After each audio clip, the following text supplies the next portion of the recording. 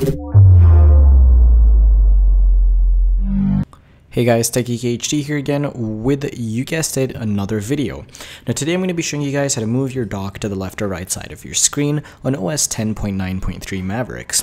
Now this works on older versions of OS 10 as well, I think anything over 10.6, but don't quote me on that, I'm not entirely sure. Now as you guys can see, my dock over here is on the right side of my screen, and yes, the zoom effect still does work, so if I turn on magnification, it does still work even on this side of the screen, but it does of course cut off the icons on the side, so I tend to keep it off. And as well as the size movement of the dock also does work. Now this is actually very simple to do, and it only requires you using terminal and entering a command. So what we're going to do is hit command space to open up Spotlight Search and type in terminal. And as you guys can see, here we go, here's terminal. Now the command is actually very simple, so I'm going to type it out in front of you guys, and I will of course also have it in the description below so that you guys can just copy it and paste it into terminal. Because you know you're lazy. So anyway, it is default or defaults, right? Actually no, I think it's default. Let's see here. Oh, it's defaults. I mean, I could paste it in, but what's the fun in doing that? It's defaults right com.apple.dock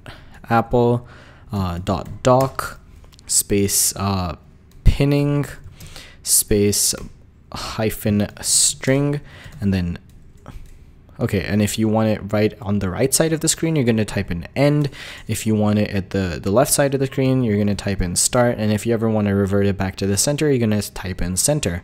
So once you've done that, you hit enter, and then you have to restart your dock. So you can do that by typing in Killall space dock and hitting enter, and as you guys can see, my dock is now shifted to the left side of the screen. So essentially guys, that is very simple. That's exactly how you do it. If you guys would like to see another tutorial on how to leave or how to turn your dock transparent like this, there is going to be a link at the end of this video towards the outro, so that you guys can see how to get a transparent dock on 10.9.3 Mavericks, and that's actually easier than this. It uses an application. You don't even need to use a terminal command to do that. But anyway guys, that does about do it for this video. If you enjoyed this quick tutorial, please do remember to leave the video a like rating, and for more videos like these as well as other unboxings, reviews, tutorials, and much more, please do remember to subscribe. Anyway guys, thank you very much for watching, and as always, I will catch you all in the next video. Peace.